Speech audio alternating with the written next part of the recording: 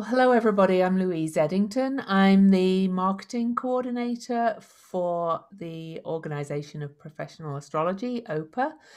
And today we are going to be talking to Laura Nalbandian about her track. She's one of the track leaders at the OPA 2021 virtual conference. And you can find details of that and to register at opaastrologyevents.org, or it will be in the details below. So Laura's going to be running a 3-day track on exploring the moon, mapping your lunar landscape. And it will be one of the recorded tracks. So Laura, would you like to tell us a bit about your track and why you chose it and whatever else you want to tell us? Certainly. I have been working with a theory around the moon, certainly based on good astrological, our understanding of the moon, which is that the moon represents how we comfort ourselves, how we nurture ourselves. And I came up with this concept of how we cope under emotional stress.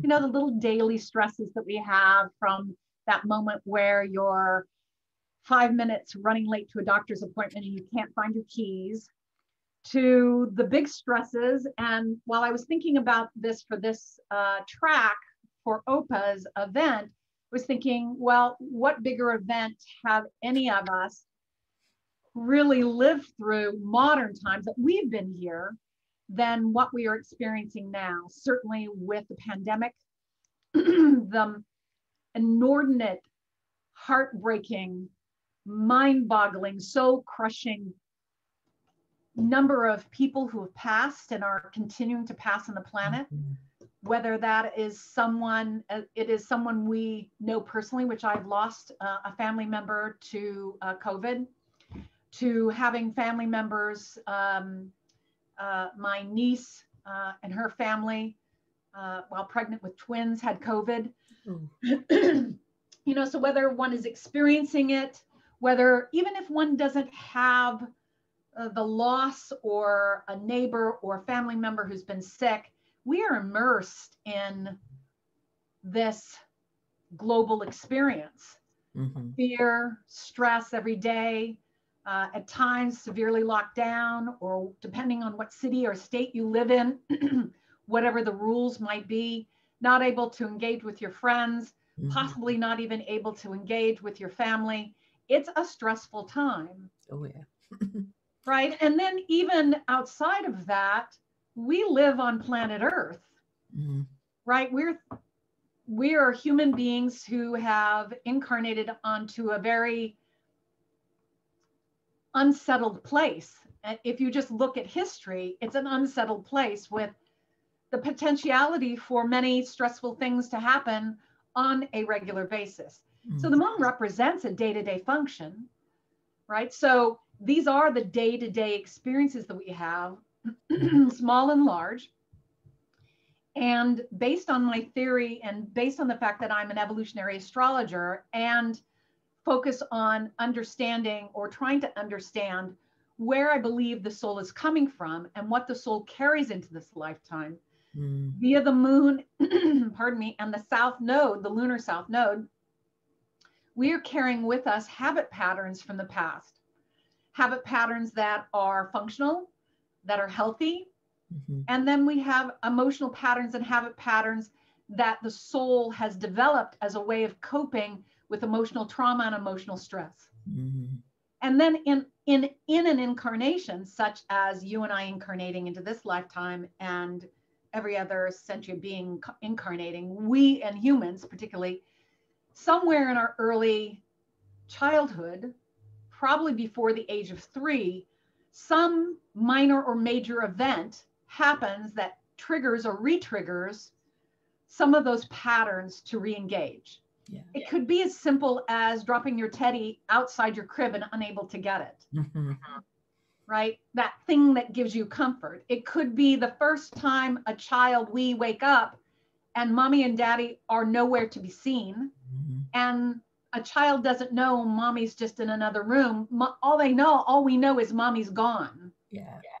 So there is a stress moment that is normal and natural. I'm not talking about the abnormal ones. I'm talking about the regular, normal things that we as small beings would experience that would trigger and kick in the moon Mm. in terms of its emotional patterns and how it copes with the stress. Because the psyche says, ooh, that was difficult. I never want that to happen again. I don't want to feel that again.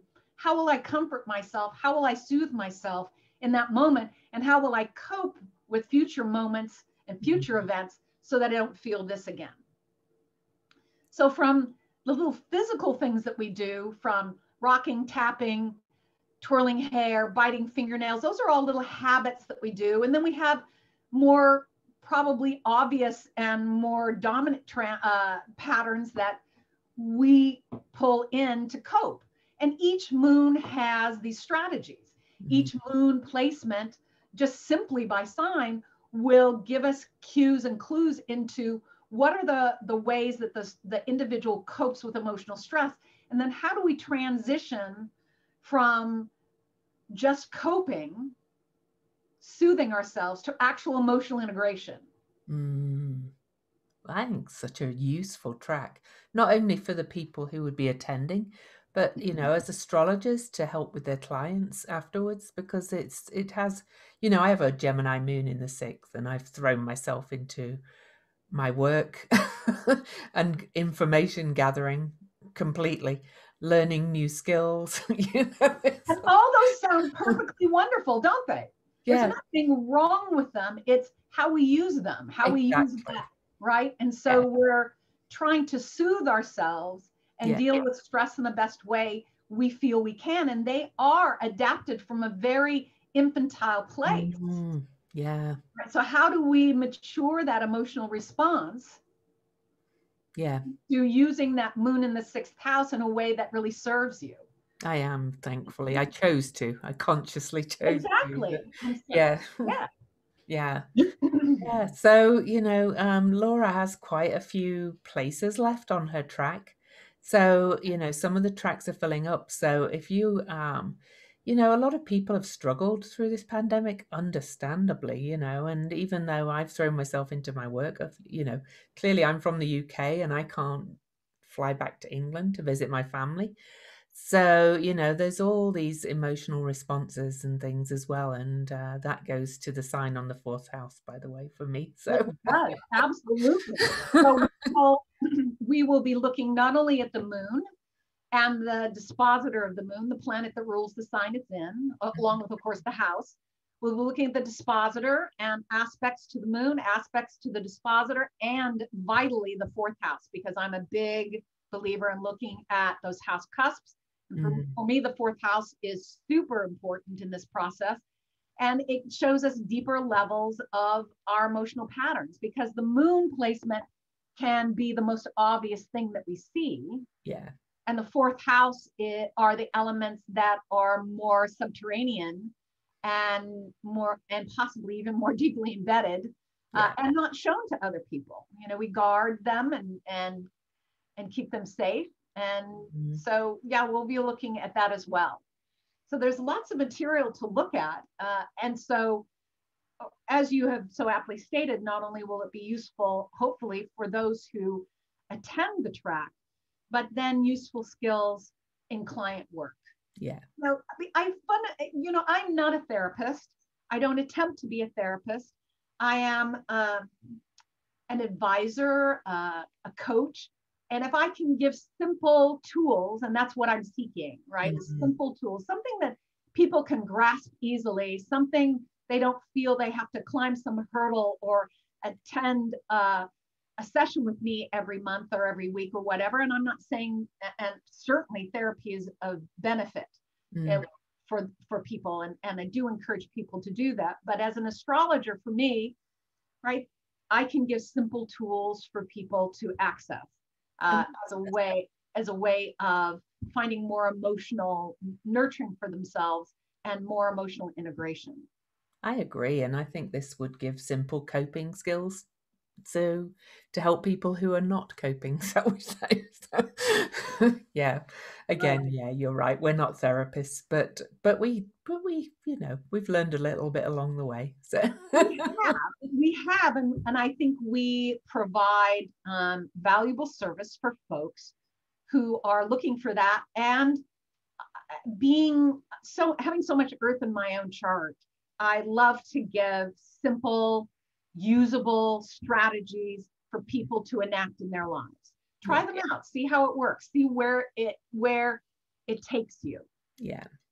And just at another level, to those listening, these tracks, I've experienced this myself through OPA before. They're intense and deeply meaningful, and you also bond with a very small group that you're in over the 3 days. So they're very unique to the OPA conferences, and I've got great memories of the one track I experienced when we did it in person, and having done some work with OPA on Zoom because of the pandemic, I can say they translate just as well to the online presence. So there's room left in Laura's track. So sign up today, get registered. She's a great teacher, I can tell you. I met her through OPA, and you were a mentor in an eye astrologer for me. I don't know if you remember. Yeah. And I still remember some of the words she said in my head. It's she's a great teacher, great leader, great teacher, mentor. That's the I word. do want to say about the recordings for those who have any concern about it being recorded, that these recordings are only for those who attend. Yeah, yeah, I want to make that very clear. But yeah. what is the value in that is because we're doing individual chart work, it's hard to remember all of that. It is. Yeah, And so having a recording of it is of value. and it's only those that attend that track. It's Only not. those that attend that track will Yeah, get the recording. yeah, No one else. yeah. Well, thanks, Laura, for joining me today. Lovely to see you again. Oh, it was a pleasure. Thank you for taking the time to do this. I appreciate it. Thanks.